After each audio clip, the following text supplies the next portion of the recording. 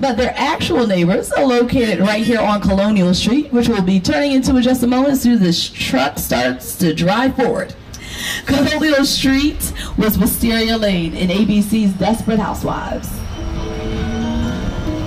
If there is one thing everyone in suburbia can appreciate, it's a good neighbor.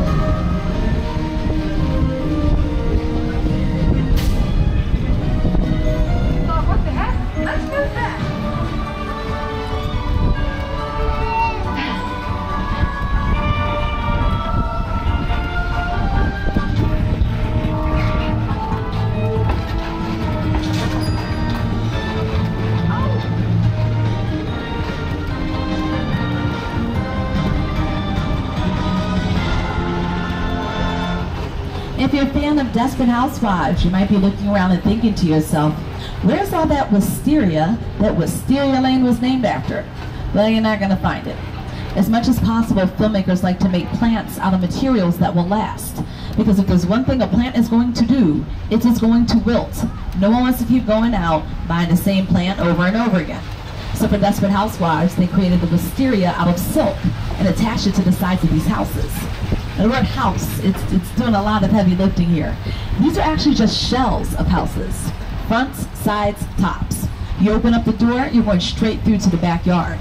In fact, the majority of the buildings in our backlot are facades and shells like these. We only need to build what the camera can see, then we just rely on our imagination to fill in the rest. So whenever the housewives were inside of their homes, they're inside of those very first sound stages that I pointed out to you, that are now used for Grand Crew and Bel Air.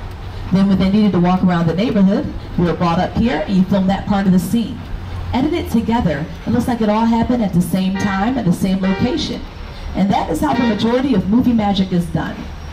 Now, many productions have filmed on Colonial Street throughout the years. That lilac house we were passing, that was 1313 Mockingbird Lane, the home of the Munsters. The Netflix show, Never Have I Ever, this is their neighborhood.